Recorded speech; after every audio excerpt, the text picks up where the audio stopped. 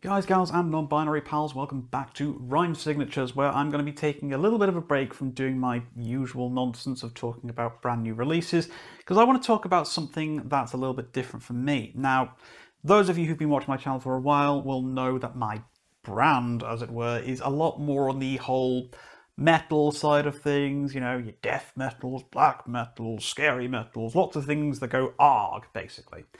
But my roots also lie in classic progressive rock, and that is something that I've not talked a great deal about on this channel, and I kind of want to redress that now. And I want to tell you, talk to you, and discuss with you what I feel are my personal favourite 10 picks of the great era, back when prog was new, prog was king, and prog was considered one of the leading genres in the music market at the time. It was big money, you know, some of these albums made big money. So yeah, we're going to get into this pretty quickly, I think. I don't want to spend too much time beating around the bush here, so don't expect anything wild or really obscure from this list, because it's not as much my wheelhouse as, you know, the metal side of things, but I do have a couple of maybe odd picks, maybe some notable exclusions that you might be thinking, hang on a minute, what's he talking about? But do remember that this isn't my bread and butter. This is the outlying genre for me. So, with that in mind, let's get cracking at number 10. First up, it's a band that I genuinely don't really understand that much, but I do love this album. It's Tarkus by Emerson, Lake and Palmer. Yeah, I went on a bit of a thing on a video earlier about, you know, the prog bands I just don't get, and ELP was on that list, and I still stand by that. But that doesn't mean to say that I can't appreciate the band for the bits that I do love, and I love Tarkus. Now, I found Tarkus in a bit of a roundabout way. Big Dream Theater nut, as some of you probably do know, and it was Jordan Rudess's cover of Tarkus off his Road Home, I think it's called, album or something like that. He did a bunch of covers, and he covered Tarkus on it, and I absolutely loved it. And I was like, yo, what is this? I've got to listen to the original, because this is rocking my mind right now. So I checked it out. I found the Death Armadillo, whatever you want to call this thing, which I still think is one of the greatest album covers of all time. It's ridiculous and I love it. And yeah, I adore this album. I think it's brilliant. I think it's one of the coolest epics I've ever heard. I really can't describe it with words very well. It's something you've got to listen to. Those who know will know, and those who don't know, do go and check it out. Just approach it with an open mind. Expect the strange, expect the unusual and the weird, and you'll probably have a great time with this. Okay, at number 9, we've got Camel with The Snow Goose. I wasn't sure if I wanted to go with this, Mirage, Moon Madness, I wasn't sure. Any of them would be valid, but this is probably the one I've listened to the most out of all of the classic Camel records. And for a lot of instrumental bands, I tend to find that I don't gel with it that well. I find it difficult, I find it hard to get into it when there's not that human connection from vocals, you know. I find it difficult, but Camel say more without words than I think they ever could with words. This is such a communicative album. It's so interesting. There's never a single moment in this I find tedious or boring. There's never a moment I feel unengaged with the record. I love it wholeheartedly. I think it's a brilliant piece of work. If you've never listened to Camel before, probably a good place to start. Maybe start with Moon Madness, maybe start with... Do you know what, honestly, just have a look on Prog Archives, check out their classic era and pick one. You'll probably have a great time with it, but I would still definitely point to The Snow Goose as my favourite Camel record. Right, at number 8, this low down in the list is probably going to cause some controversy, some upset, I don't know, as well as the inclusion of what album I've chosen from this band, because I'm having a 1 album per band rule on this. It is the Yes album by Yes. Yeah, we're not going for Close to the Edge. We're not going for Fragile, we're not going for Tales from Topographic Oceans, as much as I know Scott from the Prog Corner loves that album. I still have yet to figure it out. But this album, I figured out from day one. I love the Yes album. I think it is superb. Yours Is No Disgrace is one of the coolest opening tracks I've heard to any album ever. I love everything on this record. I find this is just such a fun album. For as weird as Yes are as a band, for as impenetrable a genre as prog can be, I do find that the Yes album is surprisingly accessible. You know, you've got some big tracks on here. There's not a lot of things which really dip to the low parts, although tracks like The Clap are just so much endless fun. I mean, I challenge you to sit still during that guitar work. It's so bouncy, so much fun, so ingenious and creative. The whole record just sings to me from such a personal level. This was the first Yes album I remember actively exploring, and I've never lost the love for it. I adore this. I think this is a wonderful piece, and I would probably call this my favourite Yes album, you know, just hands down in general. I think it's genius. Love this record. Okay, and at number 7, what favourite progressive rock albums list would be complete without Screaming Face Man by King Crimson? Look, all joking aside, and it is often considered the most basic bitch thing on the planet to have this on any kind of list whatsoever, there is a reason why this consistently features in people's favourite albums of all time list. It's brilliant. It is a genius statement. It's debatable as to what really kick-started the progressive rock genre. Some people might point to Days of Future Past by the Moody Blues. A lot of people will point to this. Whatever argument you want to make, this is an absolutely stellar piece of work. There is nothing quite like it. Even to this day, even after all the many imitators, all the people who sort of like took inspiration from King Crimson, this is one of the strongest debut albums of all time. It really is responsible for so much that's happened since it came out. And I can listen to this over and over and over again and never get bored. Epitaph, I think, is one of the strongest King Crimson songs ever written. Hell, I'd go as far as saying it's one of the strongest songs ever written. You know, not just King Crimson, we're talking across the board here. I love it wholeheartedly. I cannot sing enough praises of this album. It's iconic to look at, it's iconic to listen to. It's a brilliant record, but it's still fairly low down on this list, but this is my list, you know. Okay, at number 6, we're going to Canada. We're going with Rush, 2112. Now, I was debating whether or not I wanted to include either Hemispheres, A Farewell to Kings, maybe Moving Pictures, that kind of stuff on here, but ultimately I've gone for 2112. Now, I know people will sometimes take umbrage with this as being included like really high up on the list of albums, because let's be real, it's a great first side, but nobody really talks about the second side, do they? You know, the tracks like Passage to Bangkok, Twilight Zone, Lessons, Tears, Something for Nothing, they're great songs. They are good songs, okay? I wouldn't say they were exceptional songs, but I think it's the strength of the first side, the strength of 2112 itself, that really propels us into the upper echelons for me. And I listened to this album a heck of a lot when I was growing up. I was obsessed. Every single nuanced detail of that first opening epic is just unbelievable. There is nothing else quite like it to me. It is one of the greatest progressive rock epics probably ever told. I love this whole dystopian future where music is illegal, which seems to be cropping up all over the place these days. They did such an incredible job with this, and come on, look at those outfits. You don't want to hang out with these guys? They're pretty cool. Now, I'm not sure if I'd call 2112 the best Rush album, but it's certainly the one I've listened to the most, and certainly the one I use as a reference point for pretty much everything else.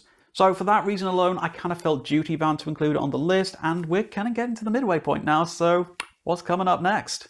Right, number 5, it's Jethro Tull, Thick as a Brick. Story time, kids. Let's go back in time to when little old Ian was about...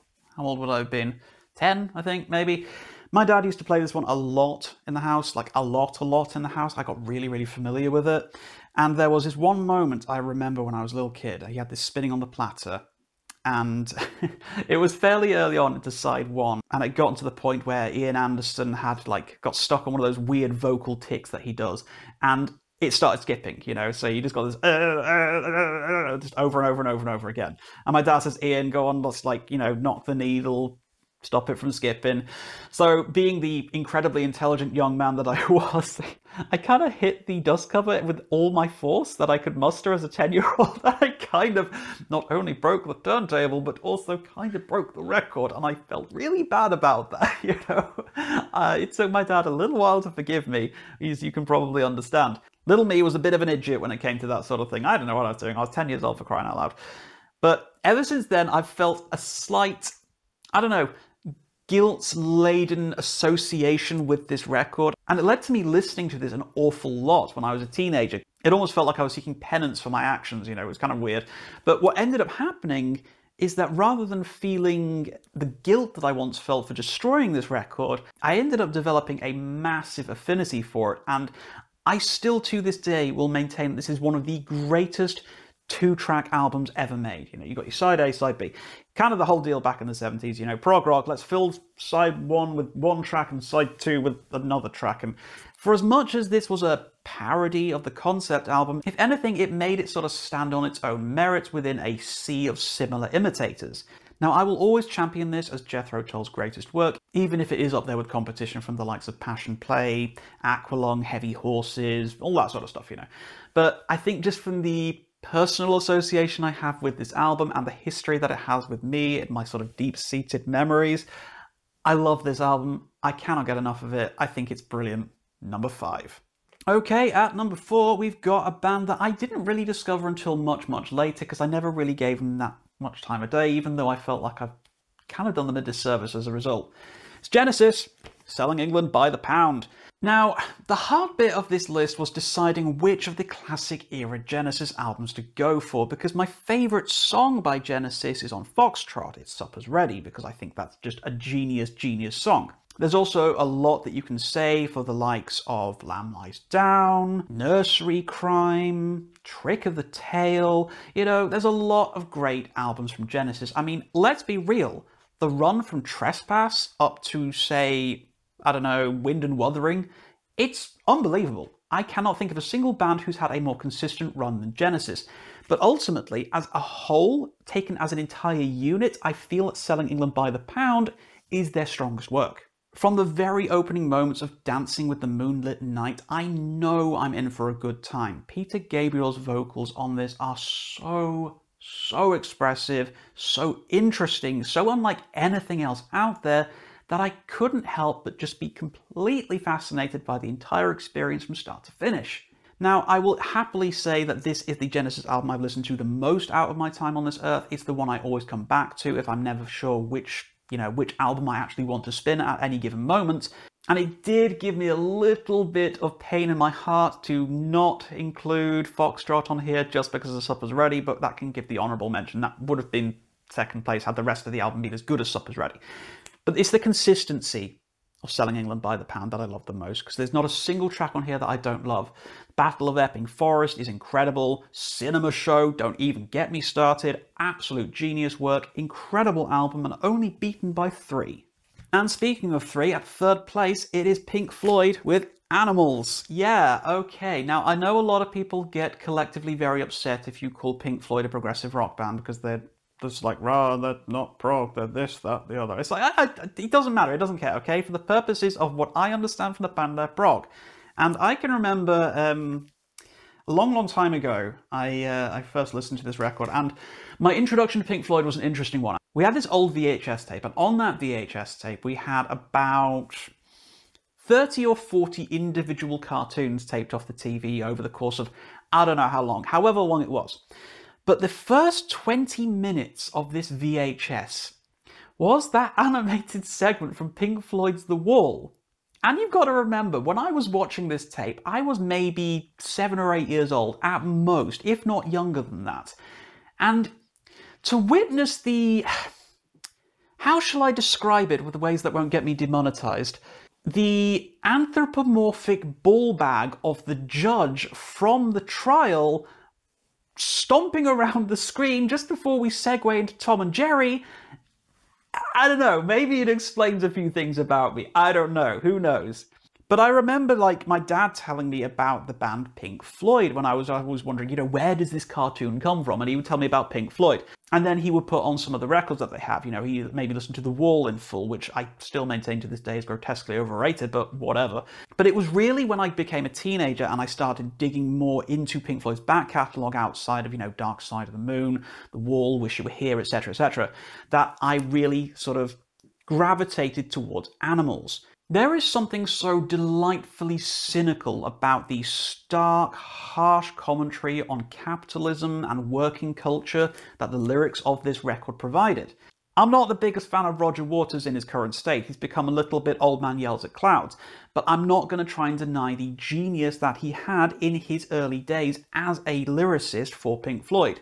And honestly, I think this is a perfect album. It's really up there. I cannot fault a single moment of this record. Even the artwork's incredible with, you know, Battersea Power Station just rocking out there. I mean, they've turned it into bougie apartments now, which honestly look pretty incredible. But unless you've got like 20 million quid spare, you're never going to be able to afford to live here. But one of these days, maybe I'll get to live in the Pink Floyd Animals building when I become a multimillionaire from this. Unlikely, but you never know. But yeah, Pink Floyd's Animals, incredible record. Easily deserving of a top 3 spot.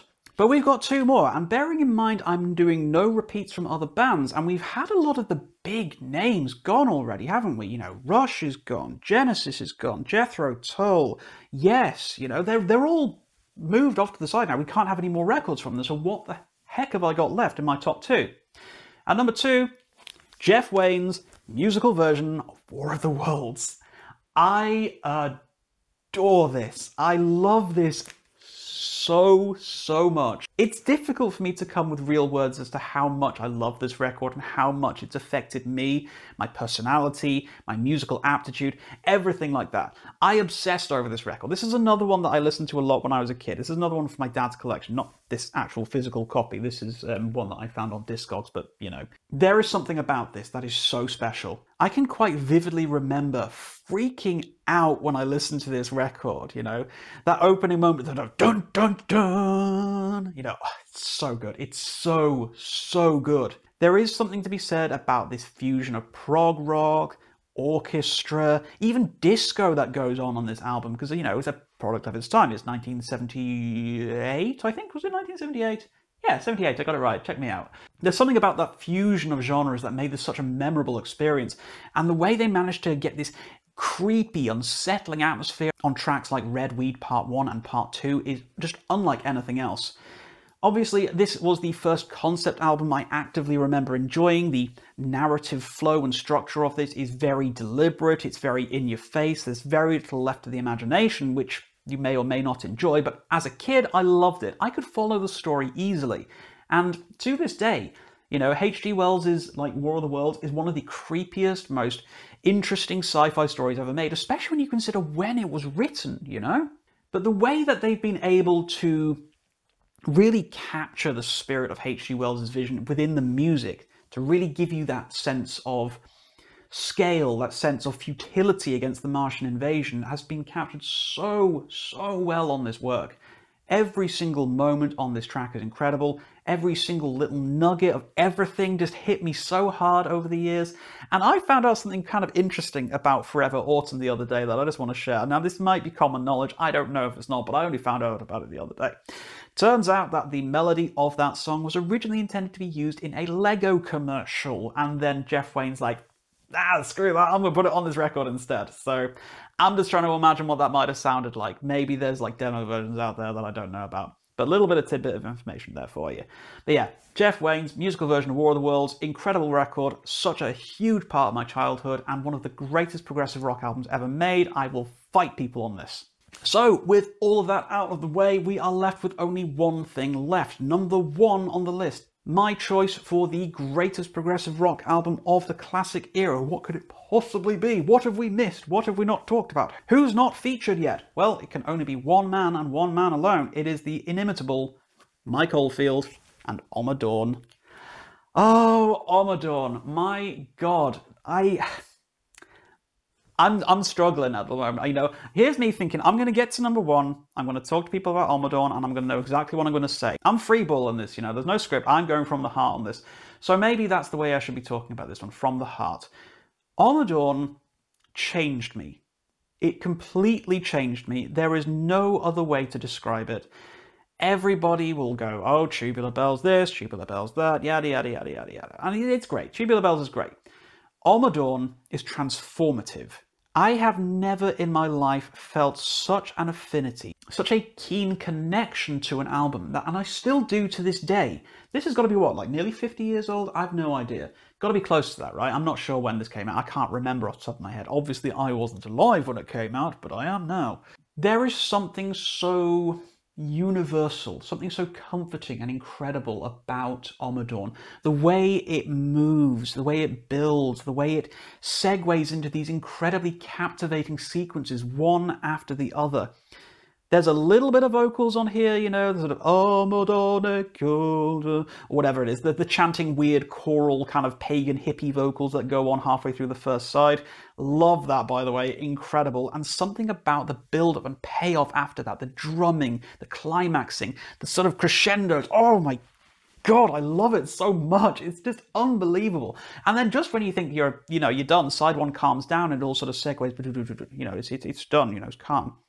Side 2 comes back in with this wall of sound, this big noise that keeps on going and going. Then you got bagpipes coming in, and it's all calm and serene and just this incredible sort of new age energy. And guess what? I even love the horse song at the end. I think it's brilliant. It's cute, it's kitsch, it's silly, and it's a lovely, pleasant way to sort of round off the album. Ommadawn is a record I will take to my grave with me. I adore this. I will forever sing the virtues of this. I feel this is a better record than everything else I've talked about on this list. This is, for my money, the greatest progressive rock album of the classic era, and I will die on this hill. I love it. And so there you have it. That is my personal picks for the 10 greatest albums of the classic progressive rock era. I know I've missed out so many. I know I didn't have Close to the Edge at the top. Yada, yada, yada. Don't care. My list. Tell me about yours. Drop it in the comments below. I'd love to see where we differ. I'd love to see if you think I'm an idiot for including some of these on the list. You know, whatever. Let's go. Let's talk about it. Let's see what's happening. Talk to me about yours. And as always, guys, if you made it this far, thank you so very much for watching. And until next time, guys, keep your rhyme signatures pretty odd.